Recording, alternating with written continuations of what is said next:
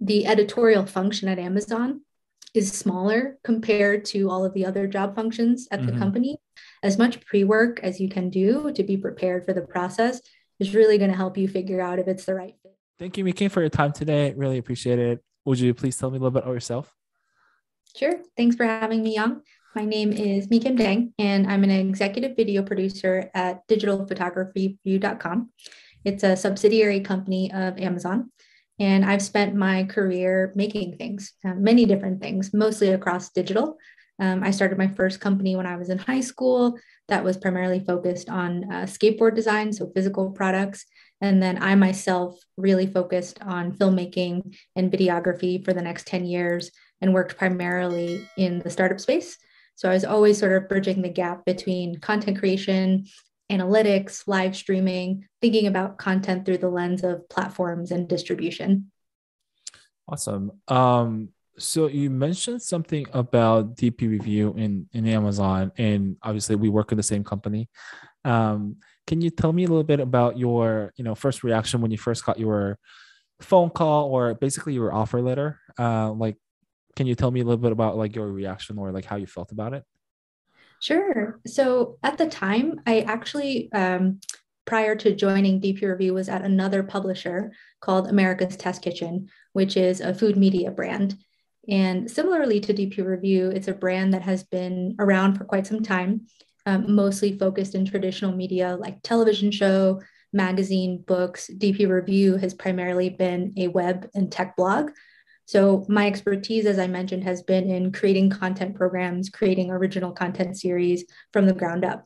So I was really excited about the opportunity to join a brand like DP Review with the resources and support of a company like Amazon and basically, build the content strategy and work with creators. And that's something that I'm really Yeah. passionate about personally. So it was a Yeah, very yeah, exciting moment. yeah. Can you tell me a little bit about your process of getting into the company? I know DP Review is a subsidiary company of Amazon, but I'm pretty sure your interview process was pretty, same or similar with other what we do with other candidates in the Amazon org. So would you please tell me about your process of getting into the company? Absolutely. And you're spot on, Yang. So the process, a recruiter had originally reached out to me about the role. We had some conversations, and then I was put into what is known as the phone screen process, where I had a chance to speak with our general manager, someone in leadership who worked on the business development team that we were formerly part of. So it was a really, really seamless process in terms of the amount of conversations I got to have a Hmm. conversation, dialogue back and forth, really informative. And then I was moved into what's known as the on-site loop.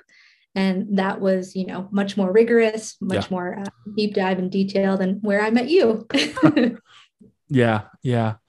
Um, so the interview process was pretty much similar to the overall Amazon interview process as well.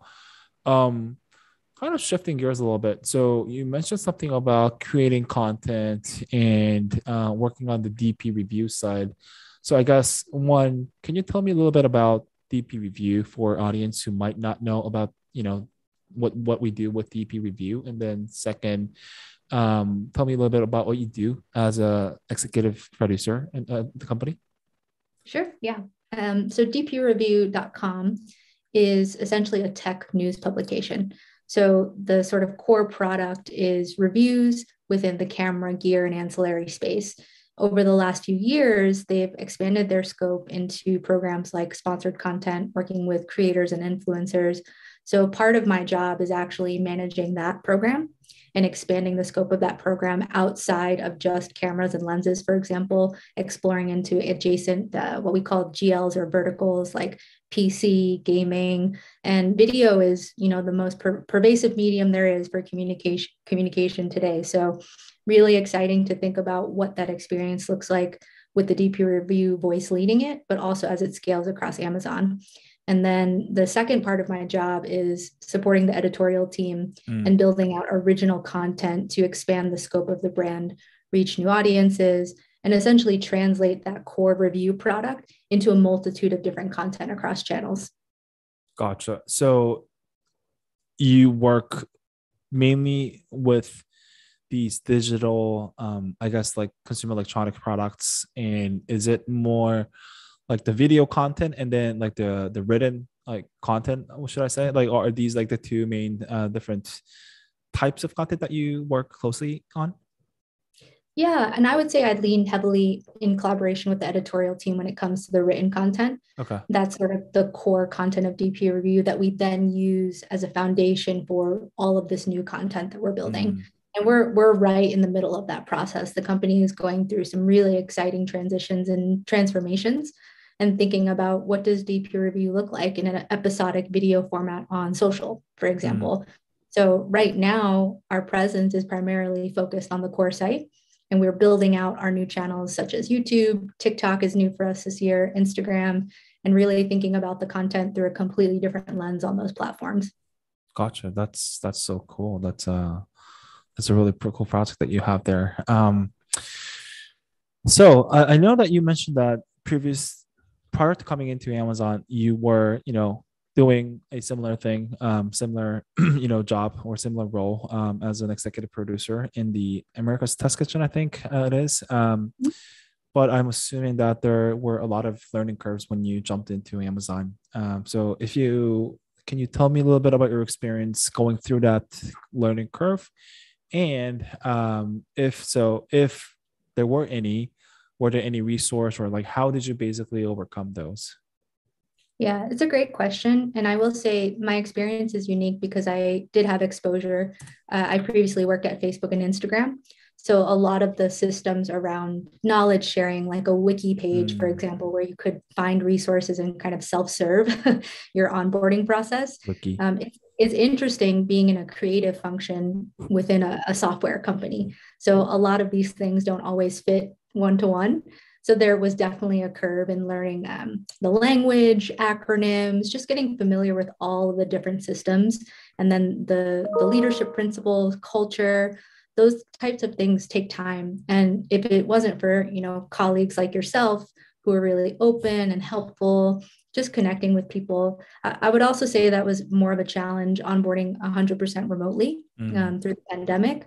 So I've been at the company for about 8 months now, and I'm now having the opportunity to meet with people in person, and it makes a big difference. So yeah. between Yeah. the resources and the people, I was very well equipped to learn to be supported through that learning curve. Yeah, it's all about having the right person or having the right people to support you. I think it's especially tough to onboard during the pandemic, the work from home environment. So totally get it. Um, what do you like the most, and what do you like the least about your role? Wow, that's a great question. As I mentioned, my fascination and passion has always been about what is video as a medium, video formats, video content. I've been a big believer that where your content is going is absolutely necessary to how you think about the creative process and the Mhm. creative inputs. So looking at the video landscape across digital and social, video at Amazon is still very nascent in comparison to some of these other platforms. So the most exciting part for me is figuring out who is the audience, who is the customer, and then helping create these formats that are going to be valuable for them wherever they're encountering that video across Amazon or on the DP Review site or on DP Review social channels. So thinking about that, helping people wrap their heads around it and then execute against those best practices, that's super exciting for me. I love learning and Yeah. shaping and iterating. So that's the best part. The thing that I like or dislike the most, there are definitely challenges being a smaller subsidiary company within a larger organization. And those are, I would call them logistical challenges. You and I have worked through things Yeah. like POs and budgets and processing. Yeah. Of So course. it's necessary, but Yeah. sometimes it can be slow. Yeah. No, I totally understand that, and it's part of the job, I guess. It's part of the job. Exactly. Yeah.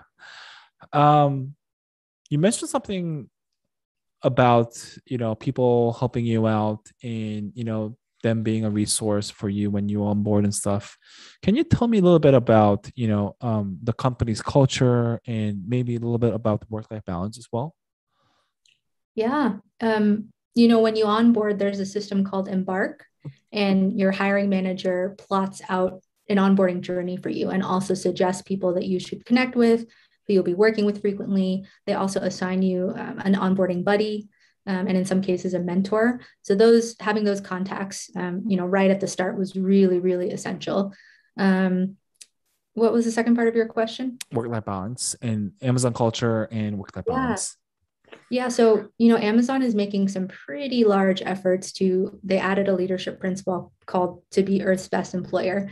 And I'm actually part of some working groups within our Mm. team called the cultural ambassadors, Oh, who are wow. really trying to understand, what this question means, because everybody's experience and needs are different. And then they're constantly changing because we are still, in fact, working through the Mm. pandemic. So being cognizant of our capacity, people's needs, people's requirements, and focusing on serving the customer and the output, I feel like there's been extremely genuine efforts to make that something that's top of mind, Mm. all the way down, from leadership. I Yeah. see them leading by example, which I think is really important. So the work-life balance, there's a lot of ownership that I feel like we as employees are also given to have those conversations and to shape what that looks like for us, as long as we're communicating openly in both directions. Yeah. So yeah, of course there are periods when things get stressful and Of you have to put course. in a little extra that, like you said, is part of the job, but it's certainly not the norm. Okay. No, I totally agree with you. And the ambassador thing is actually pretty interesting. I have not heard about it, but definitely something that I would love to learn. Um, so lastly, advice for those who want to join Amazon as an executive producer. Yeah, so I think my job function is actually pretty unique. As part of my process, they actually reformatted the role because I was originally interviewing for a product manager role, Yep. and you know this. Yeah. You're part Yeah. of my process. Uh, I think I might not be here if that conversation hadn't happened, because my career track is in content, Hmm. and products. Content is arguably a product, right? But the editorial function at Amazon is smaller compared to all of the other job functions at the Hmm. company.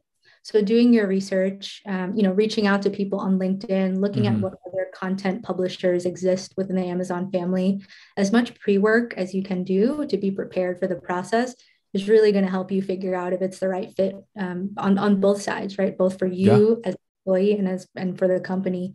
I would say as much of that pre-production, we'll call it, as possible, will really set you up. And what's unique about being an EP at Amazon is then the pool of resources is also, it's like a tight knit community, right? So I've been able to connect with other executive Gotcha. producers across the company, and that's been extremely helpful. And we have each other as a support Interesting. system. Yeah. Well, I had no idea that was going on. Something that would never happen in, let's say, marketing or some Mhm. other roles. So yeah, that's definitely something interesting.